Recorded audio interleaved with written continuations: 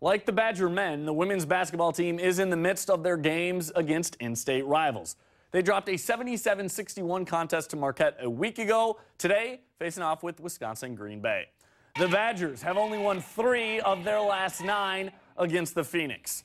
Dakota White doing the majority of the heavy lifting for Wisconsin early on. She drains this triple, ties the game. Bucky trailing by 3 later in the first quarter. They do a good job on the dump down to Michaela Johnson for the score. That pulls them within 1. But Wisconsin's defense not up to par in the first quarter. They let Marin Cracker behind them on the backdoor cut for the easy lay-in and the 13-10 lead.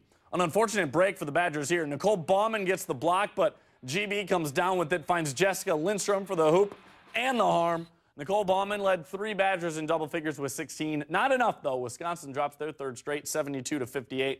They're back at it on Wednesday against Northern Illinois at the Kohl Center.